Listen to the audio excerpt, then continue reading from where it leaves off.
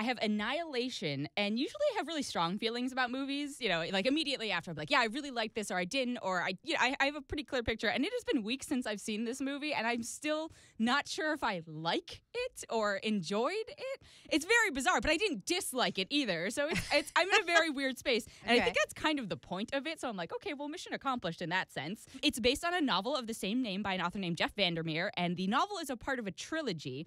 And when I'd read the books before I knew they were making it a movie, and when I read it, I was like, you can't make this into a movie. Like, it's very weird. It's written in this first-person perspective that's very, like, unreliable narrator. It's about this sort of weird sci-fi-ish event that happens in the U.S., and there's, like, this area of pristine wilderness they call Area X that, used to be, like, a populated area. And so it's about a team of scientists that go in, and, like, the people who... There have been multiple teams of scientists that go in and like, exploring what this is. And the first book, Annihilation, is one of the people who went into the area, and it's, like, it's her account. And the area is obviously very crazy, and, like, weird things happen. And this is Natalie Portman, right? This is Natalie Portman's character. So I also have to call out that in the book, like the first book, they don't say anything about what they look like, or, you only hear her perspective, right? It's just her accounting.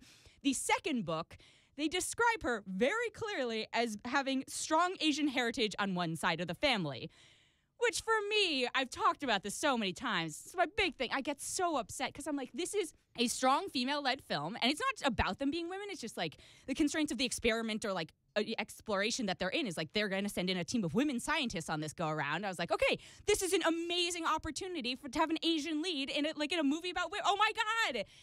No, didn't happen. And the excuse or, like, reasoning is they said, oh, well, it's not described until the second book, and the second book wasn't out when he started writing the movie.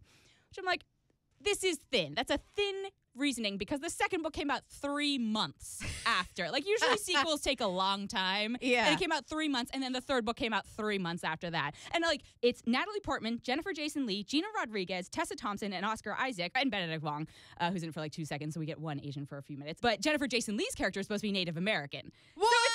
So right. So it's just like, ugh, like, come on. Like, yeah, and I know Hollywood moves fast when it wants to, but are you really telling me that you were so far along in the process that, like, once this information came out that you couldn't reevaluate it? I mean, I get it. Natalie Portman's a great actress. I'm not knocking Natalie Portman. It's just really upsetting to me that, like, these roles should have been these things. Yeah. And they have Tessa Thompson and Gina Rodriguez, so it's not like they didn't have people of color in this film, so why ignore the other two kind of key people? Do you think they do it just to piss you off? I think sometimes, yes, clearly it's a conspiracy just to piss the billion Asian people out there off.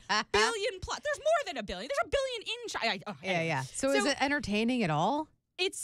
I don't know if it's entertaining. It's much creepier than the book was. Like, I'll give it that. It's still creepy sci-fi, like horror-y, like, existential, very existential at the end. Like, and this is the other thing. To call it an adaptation is probably generously using the word adaptation, because I think he maybe used like 30% of the book. Well, that's why he didn't do the characters and I was like, correctly. If you had said that, maybe I'd accept that. But saying like, oh, well, the second book wasn't out 3 months later. Takes more than 3 months to make a film, friends. Like, so anyway, that also kind of, because I'd read the book, going into it, I had that kind of frustration. And I also was comparing it to the book the whole time, and it's very different from the book. By the last third, I was just like, what is happening right here? Like, I don't know what's happening. It had nothing to do with the first book. Also, just as a viewer, like, even if you're just being a viewer, it's very bizarre. So this is a very kind of intellectual sci-fi film.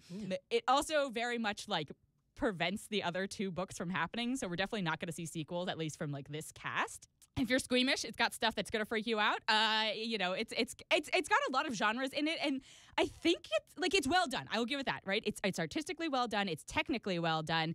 It's just very bizarre, and I still don't know if I don't think I liked it, but I didn't dislike it. But I've been thinking about it a lot. But I also know I've been thinking about it because of all the other factors involved. Sure. So I think if you want a challenge this weekend, it's definitely worth considering. Okay, there you go. Or wait a couple months and it's going to be on Netflix. So again, this is Annihilation with Natalie Portman. And again, it's like Tessa Thompson, Jason Leigh, Gina Rodriguez, Oscar Isaac, and the director's Alex Garland. And he made, if you liked Ex Machina, which he made a couple years ago, it's not the same as that, but it's if that appealed to you, then this might be in the same vein. But if you're a book reader, just know that it is not the book at all. So what are you giving it? I'm going to give it 3.6. Okay, all right, 3.6 out of 5 Mohawks for Annihilation. There you go. Decide for yourself if you're going to see it or not. And you have another movie, right? I do. Apparently, it's book week at the movies this week. So I have a movie called Every Day. It's based on a young adult novel of the same name, which was written by David Levithan, who also wrote the novel Nick and Nora's Infinite Playlist, which they made into a movie that I really liked. And so this is like Annihilation is not a faithful adaptation in any way, shape, or form. I felt this was a very faithful adaptation of this book. And it's an interesting book. It's about we'll call it like a spirit or a creature or a soul, a person who calls themselves A. And they wake up every day in a different body.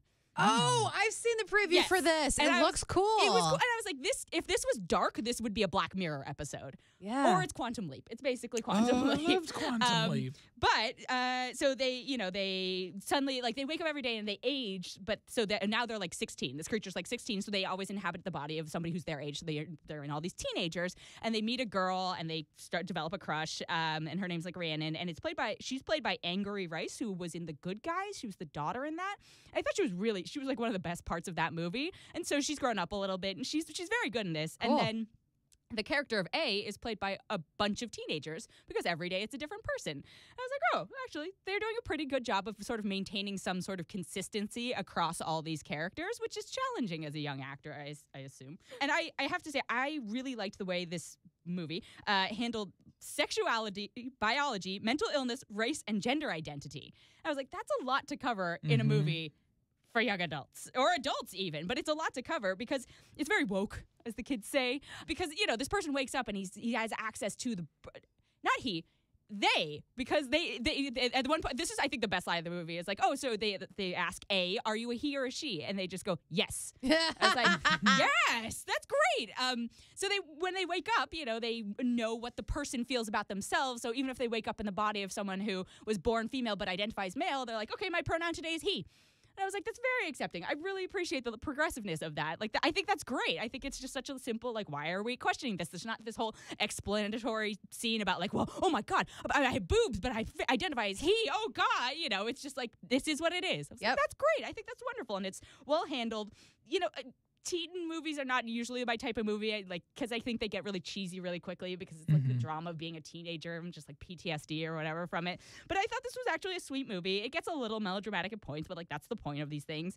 I think it's going to get dated kind of quickly because a lot of it depends on Instagram and oh, we're going to send messages on Instagram and do this with Siri and all that stuff. And I was like, in 5 years, nobody will know what this is, but that's okay. But I think it's worth checking out, actually. If this is the type of movie you like, I think it's a really well-done version of that. It doesn't get too cheesy. It gets a little cheesy, but it doesn't get too cheesy. And at the end, I was like, okay, the conceit is interesting. And actually, I kept asking all these, because I'm a sci-fi nerd, I was like, well, have they been this way since birth? Do they remember? How do you keep track of these things? How do you, are there other people like that? And then the author is writing a second book, and I was like, I kind of want to read that because it explores all those things. So I was like, ooh, this is a weird sci-fi nerdy bit. So it's a little bit of sci-fi for your young adult genre. So I'm gonna give it 3.6. Sweet. Yeah. Cool. It looks great. I'm gonna see it for sure. Again, it's called Every Day.